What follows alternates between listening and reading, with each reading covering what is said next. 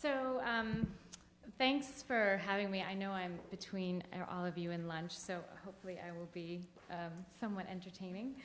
What I want to thank you to David for inviting me, and I'm really enjoying this conversation, and it's got me thinking about a lot of different things. So what I want to talk about today, so Joseph's just been talking about the ways that the SAT in particular, and the way we do the use of that in admissions kind of reproduces inequality. And what I want to talk about now is how we do admission, how the way that we do admissions actually shapes students' own understandings of these processes, of inequality, of merit, and also of race. Because I think in the United States, anytime we talk about admissions, there is a sort of side conversation about affirmative action, and so I want to talk about that. And so I should say this term meritocracy is kind of interesting because the term came out in the 1950s. Michael Young coined this term, but he coined it as a kind of dystopic vision for the future. And he wrote this kind of satirical piece where he envisions again a dystopia in which the notion of merit is used to reproduce class. So that is, it legitimates the class system so that it's seen as fair because it's merit-based. And so what I want to ask is, how does this then affect the students who are then admitted under these supposedly meritocratic systems, right? So students get in, and we just saw a lot of data about this inequality, and then think that they're the most deserving, or that this is a fair system. And then what do they do with that? How does that affect their understandings of people who are not on campus, their empathy even, as Prudence talked about yesterday. So I'm going to talk about students and their conceptions of merit, race, and inequality. And I'll just say that graduates of these universities, liberal arts colleges, elite universities more broadly, the way that they think about these things matters a lot, because these are going to be future decision makers, and whether it's policy, government, the media, even CEOs. These are people are going to be enacting their understandings of fairness and deservingness in these positions of leadership in the future. And I'll just say the larger project compares students also across race lines and actually across national boundaries. But today I'm going to talk about students in the United States, and in particular white students, US-born white students in the United States. So, okay. So I'm going to address 3 questions. How do white undergraduates at elite universities make meaning of merit and admissions, especially with respect to underrepresented groups? And how do their universities shape that meaning making? So I think about this both in terms of the admissions process, but also when they get to campus, the kinds of conversations that they're having among their peers. Also, in the United States, we have a lot of diversity-related infrastructure, and I say diversity and not race because it's really framed in this language of diversity that I'll talk about. Both, not just affirmative action, minority student centers, student groups, etc. And third, what are the implications of that meaning making, especially when coupled with diversity-related university policies and practices? Okay, I'm going to put my watch here so I can keep it. All right. So I won't say a lot about admissions. I think probably it sounds like most of people here will know how this works. In addition to the SAT and GPA, there's teachers and recommendations and essays. And the Harvard Dean of Admissions talks about, quote, an expansive view of excellence, extracurricular distinction and personal qualities, and diversity. And if you go on the website of most selective, whether it's liberal arts colleges, universities, you'll see very similar language. And I think that's probably not a coincidence. I think they're watching each other very closely. If you look at some of the data, that 40% was pretty, I think that's another, in terms of students on financial aid, minority students, you see very similar outcomes as well. So what might we expect from students? How might undergraduates make meaning of the meritocracy that in their universities? So how will students respond? On the one hand, we might expect students to critique their universities. There's kind of a long history of social protest in higher education. In campuses around the world, students protest things that are going on campus in the larger world. Some scholars talk about student protest as kind of its own culture with its own sets of rituals. And there's a kind of what Doug McAdam calls a kind of biographical availability of residential college students. They have excess time. They're at a kind of developmentally at an age where of exploration. They've shifted their social ties, so there's a new kind of network developed, and there's a lack of family commitments, again, for students on these residential campuses compared to at different other stages of life. And so, and here I'm not even thinking about joining a protest. I'm just talking about critiquing what their universities are doing, or at least expressing a critique, if not doing anything, even if they're not doing anything about that critique. So on the one hand, we might expect a liberal critique. We know that students on college campuses tend to be liberal, more liberal than the larger population. College graduates tend to be more liberal than non-college graduates. And so students, given these identities, and I'll tell you a little bit about the study that I did, but in this study, one of the things I asked students was their political identity. They tend to identify as liberal as well. They might feel compelled to grant a kind of liberal critique of their universities and express that critique as a sort of part of the way that they think about. If I think of myself as liberal, when someone asks me a question, I answer with a kind of liberal response. Which would say that there needs to be more class and race diversity. As we know, selective universities tend to have underrepresentation of both African American and Latino students, as well as working class and poor students. And so we might expect students to say this. And sorry, so there was this movement at Harvard, the I2M Harvard campaign, where students were very explicitly critiquing. This was not admissions, but their feelings of exclusion from the university. So on the other hand, we might expect a conservative critique. Certainly we hear there's always a small but vocal minority of students critiquing affirmative action. So we might expect students to express this critique. And on the other hand, we might expect a process of kind of what I call status legitimation, and that is that students might reproduce the admissions policies that got them to where they are in the first place. So I got in, I worked really hard, it must be fair, right? And if I say that it's not fair, then that kind of undermines my own status that I feel as a winner in this system. And this is a kind of self-interest story. So, and this would lead students to say that this is a fair system. Okay, so I'm not going to say too much about this.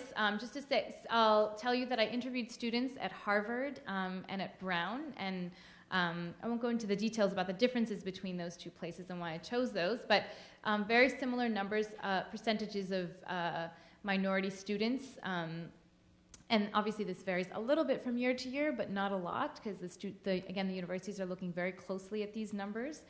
I'm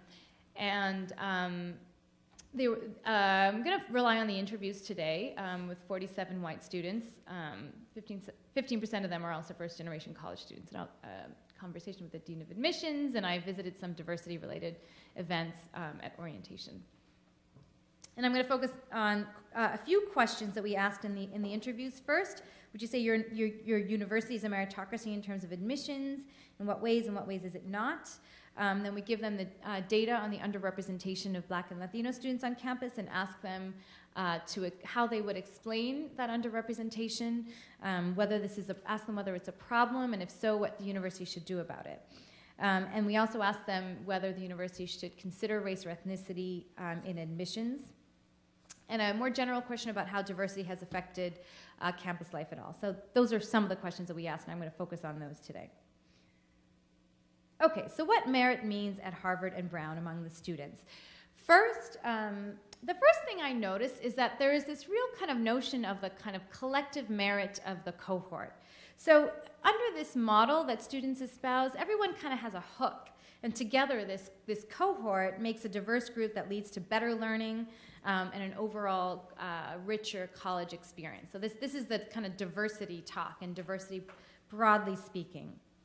So here's a student at Brown that said, I think before I applied, I thought I didn't like the fact that it's really easy for recruited athletes. I've had issues with that. But now that I'm here, I don't have those issues because I see, like, I love going to the football games. It's fun. It's part of the student life. I used to think that having athletes who are quote-unquote less qualified, but I no longer see them as less qualified. I view them as qualified in a different way. So I think this quote also highlights the influence of the college experience on students' conceptions of fairness. And we know, again, athletic recruiting is another mechanism by which inequality gets perpetuated, because you may have some students who are coming in from disadvantaged schools to play more traditional sports, say football or basketball, baseball, but the vast majority of student athletes are coming in playing sports like lacrosse, crew, etc., coming from privileged backgrounds. So here's another student talking about musical talent. He says, everyone I've met here has at least one thing that makes them who they are, and very rarely is it actually that they are a science fair winner. Or the example that I talk about is my friend who's Korean American. He's the biggest slacker maybe I've ever met in my life. He's a Harvard student, mind you.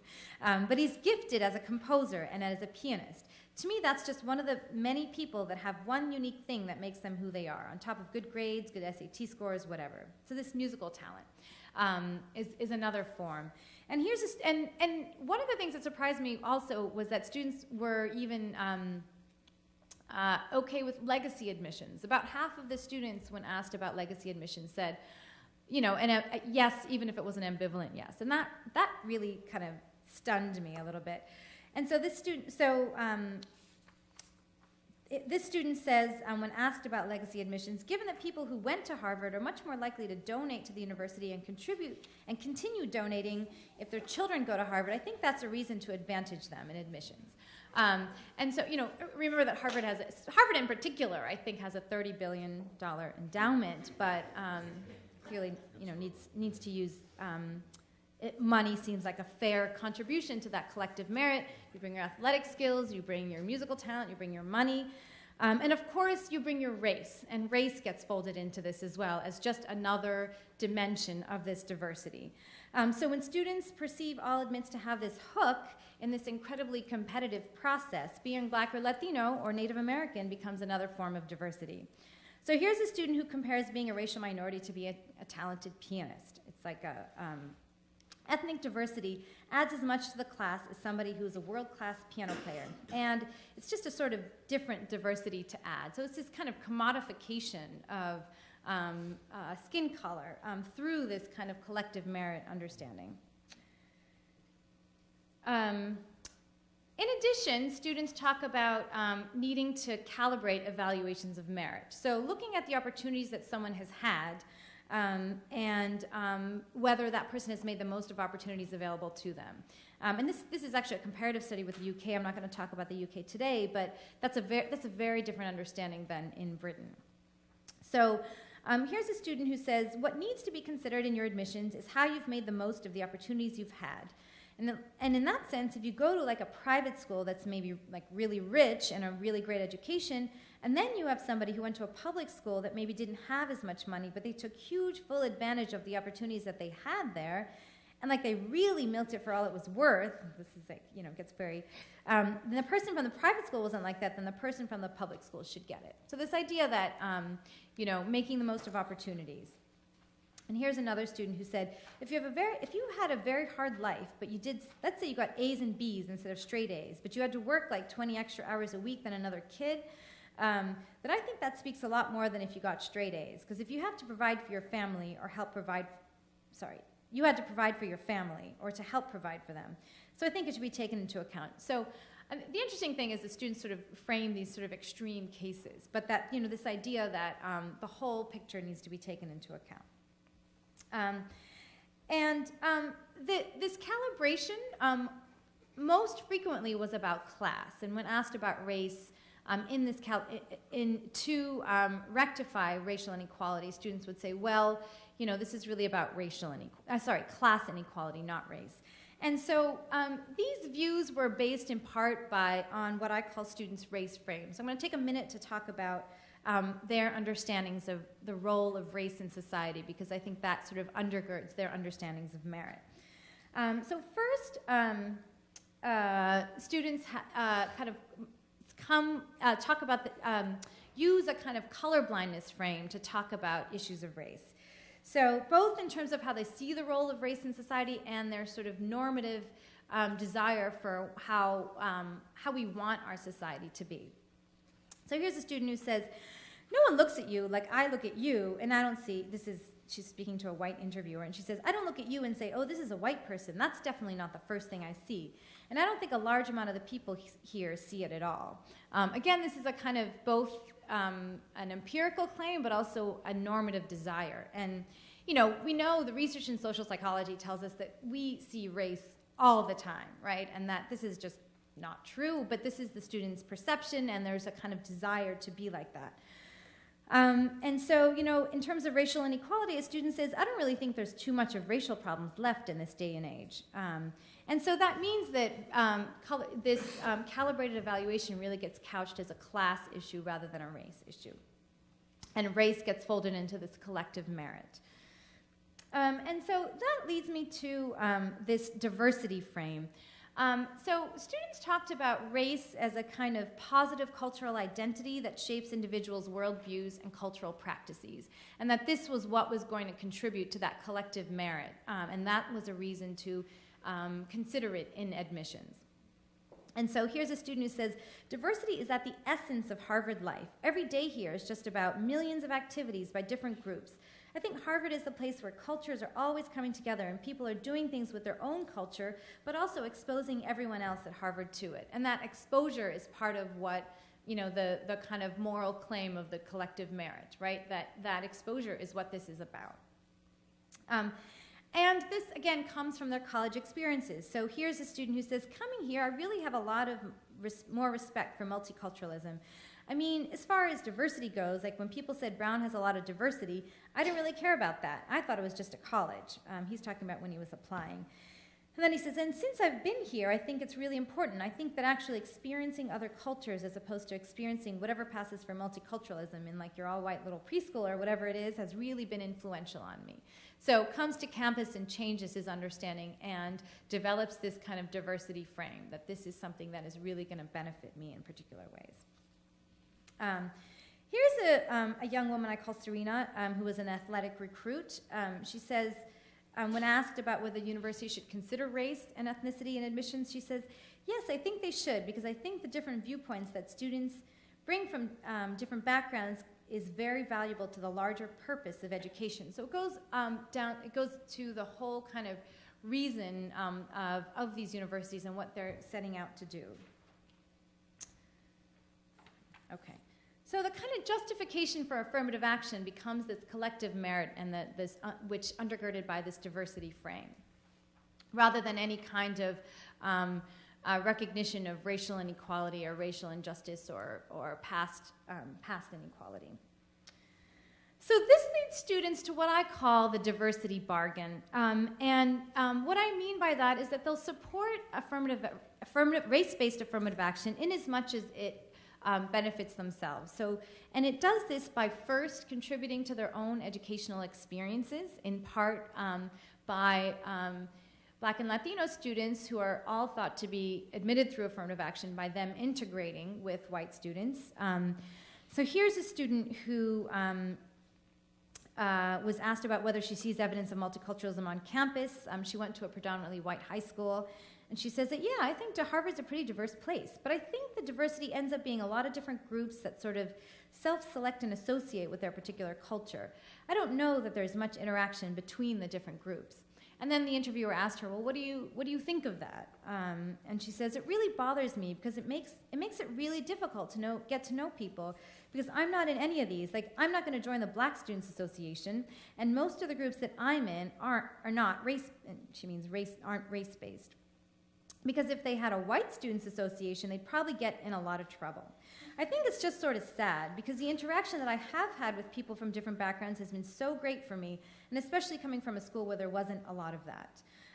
So we see this sort of, this sense of I'm missing out because students are joining the Black Students Association. And the kind of equating of a Black Students Association with a White Students Association, right? I mean, she gets that, okay, that's not okay, but not enough to sort of, but she still draws this parallel because these are equivalent groups, right? And there's a lack of a recognition of inequality and why Black students as a minority group might have other reasons that they need a separate space.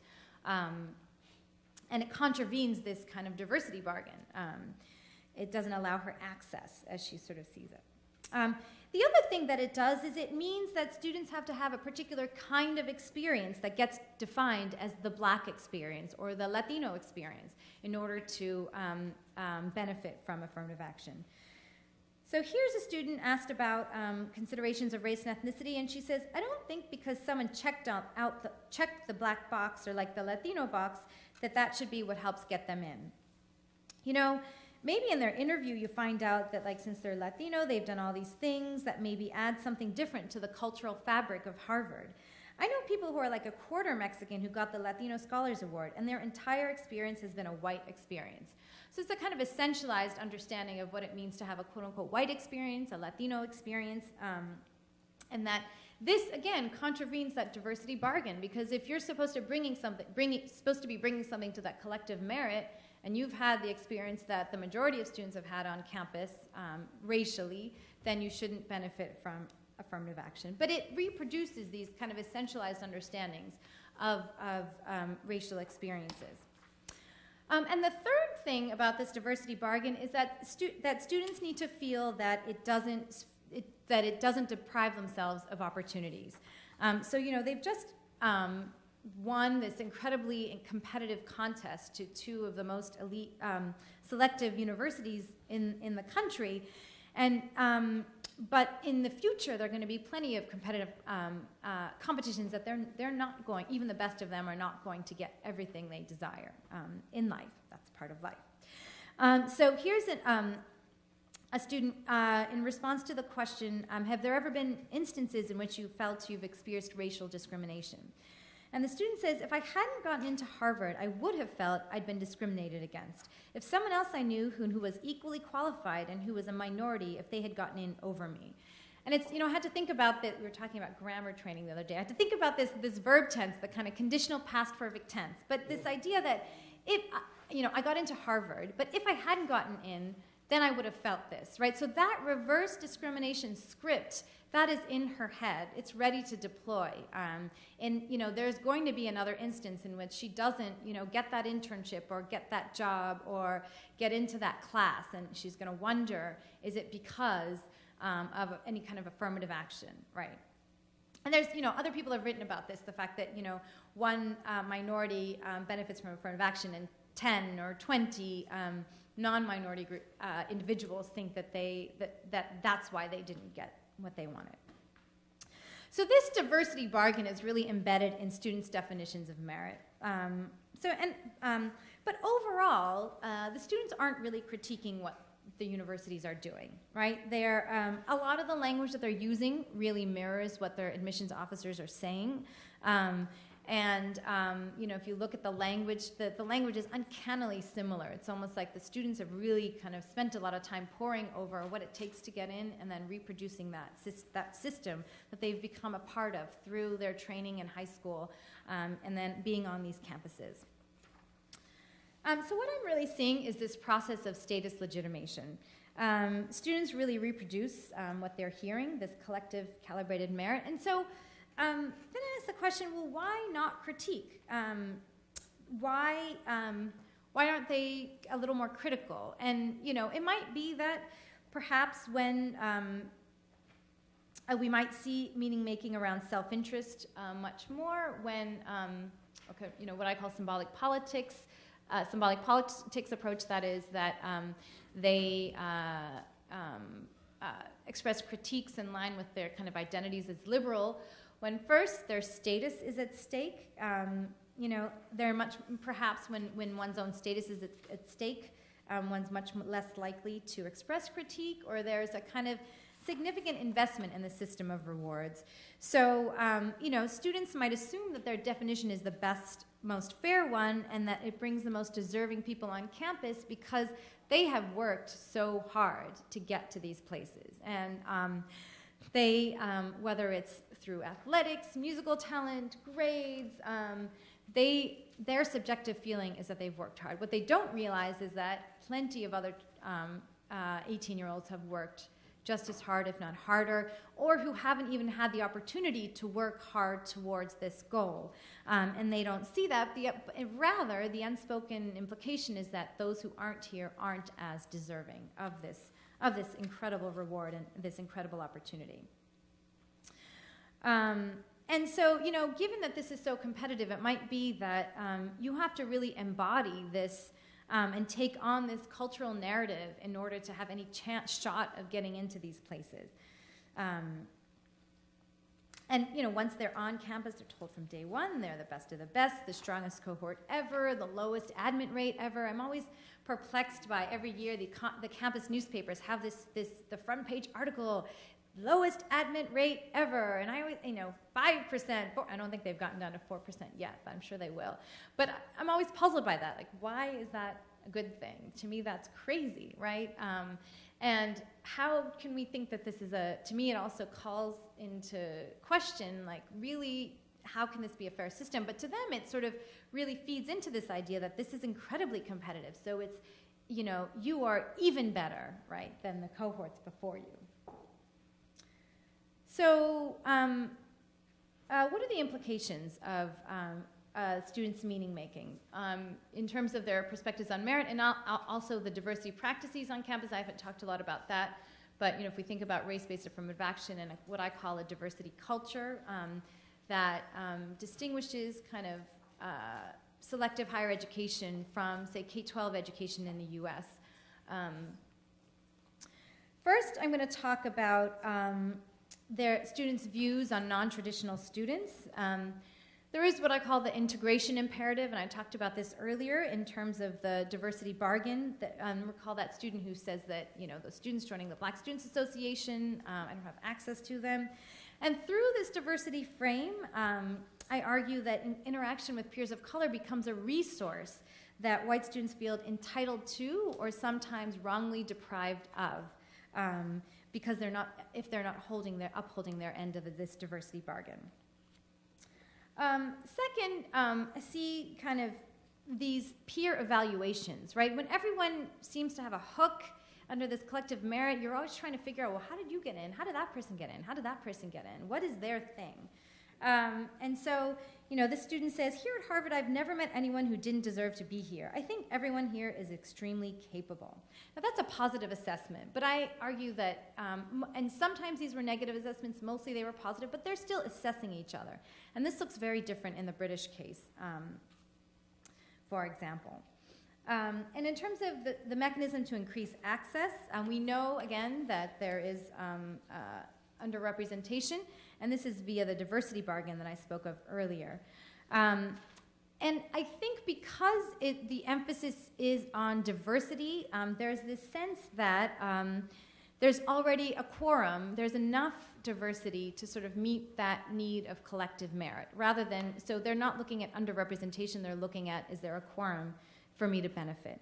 So there is this belief that the university promotes equality, that, yeah, we've done our job, the university is doing a good job with this, even if there is a underrepresentation. So this student says, I know there's a lot of emphasis on maintaining a diverse student body, so I don't know that there's anything lacking in that area. I think they're very aware of making sure that Brown has a representative population.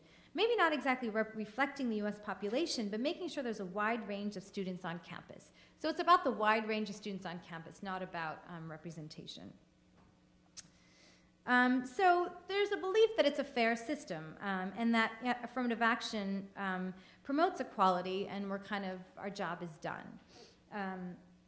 And in terms of their views on race and diversity, I'm not going to spend too much time to talk about this, but there is this kind of dynamic on campus where I think some of the students come to this incredibly diverse place for the first time in their lives. They have this idea that we need to sort of take advantage of this. I need to expand my mind. but they don't know how to do it, and they don't gain the tools to figure out how to do this work. And there's this fear of being called out as racist. Again, this is among the white students. So this student says, I was hanging out with someone and just like, I don't know, I said something, and he took it as, I don't know, like white privilege or what have you, and it was just the entire night was awkward as anything just from that point on, because the entire night in my mind I was going over, was that because we had been drinking? And so I was thinking, was that like a messed up thinking to say? Maybe it was, like trying to think about how I said was messed up. I'm still going over it in my mind. So there is this sort of inability to sort of have these conversations across racial lines.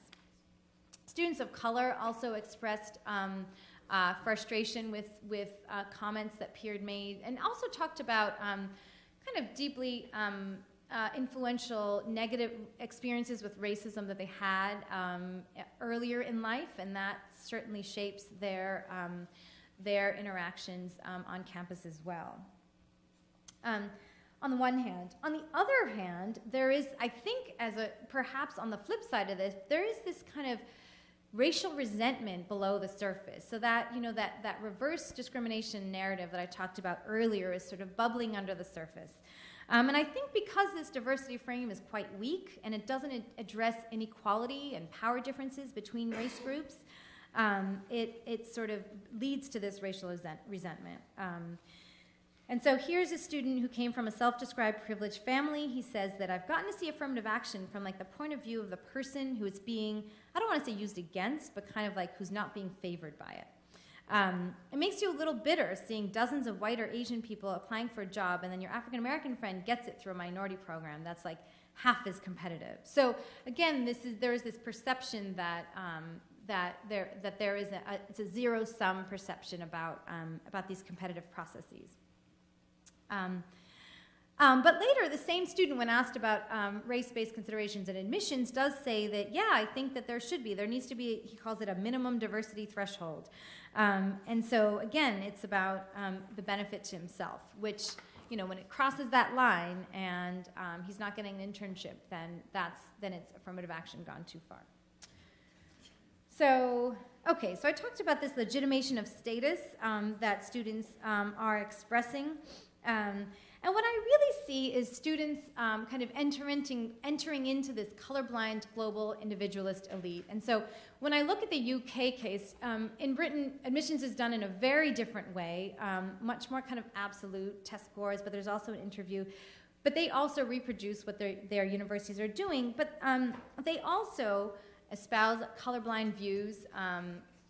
And it's, I talk about this collective merit of the cohort, so it's this seemingly collective, but really it's about the individual, right? Individual benefits. And, with this idea that with a definition of fairness that rests on meritocracy.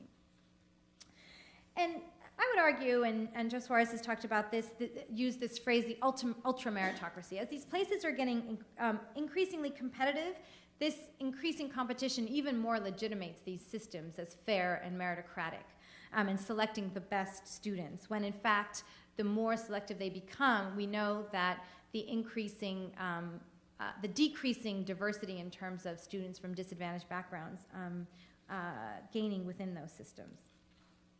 And so in general, I see this work as kind of illuminating how these systems of reward are not just, so one thing is this a fair system, which the previous speaker talked about, but also these systems of reward shape and, in addition to reflect meaning-making in other domains. And in this case, I've been talking about the role of race on campus. So what is the path forward? And I sort of was thinking about this last night in my hotel room, and so this is very sort of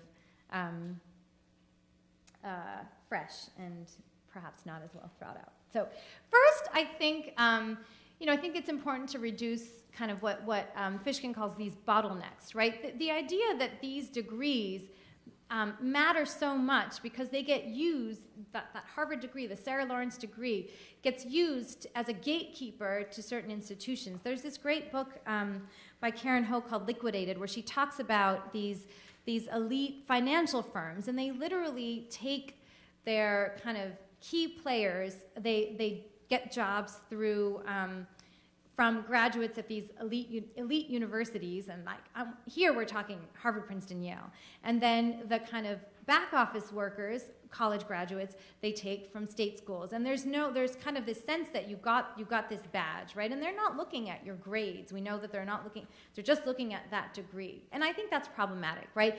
And this system of merit fuels that, because if you think that it's so hard to get into these places, then that is a marker, and then people use that beyond, what you actually did in college, or who you are as a person. So I think that is problematic to begin with, is what we do with these degrees. Second, I think that it's important, we need to start framing affirmative action not as through this diversity rationale, but as redress. And I know that the legal context is complicated, but I think I don't think that we should be kind of beholden to that legal context. The public debate is not just about this diversity rationale, and I think we really need to sort of come back to and this is not where the roots of affirmative action lie, and I think we need to come back to that. Universities need to take a stronger stance on this. Third, I think universities need to promote what Gurin calls intergroup dialogue, and just being able to facilitate these cross-racial conversations and discussions for students really to engage with each other. And lastly, and admissions, I think I've been thinking a lot about this, and I don't have again, this is not a well thought out plan, but I've been thinking about this for many months, an admissions lottery. And I think that the reason that I think a lottery is, and the logistics, you could have a certain bar above which all students are qualified. You could have certain what's it called? Can't think of the word. You could have certain criteria by which you include certain, whether it's athletes, racial diversity, whatever it is, legacies. But a lottery, in addition to reducing the way that privilege gets rewarded, it also would change the meaning of admission, what merit means, in ways that might encourage students to really see more clearly these arbitrary privileges that they've had both in gaining admission, but also in becoming qualified to even apply, but then even into gaining admission, in which and these privileges that they and their peers in college have enjoyed. So I'll stop there, and I look forward to the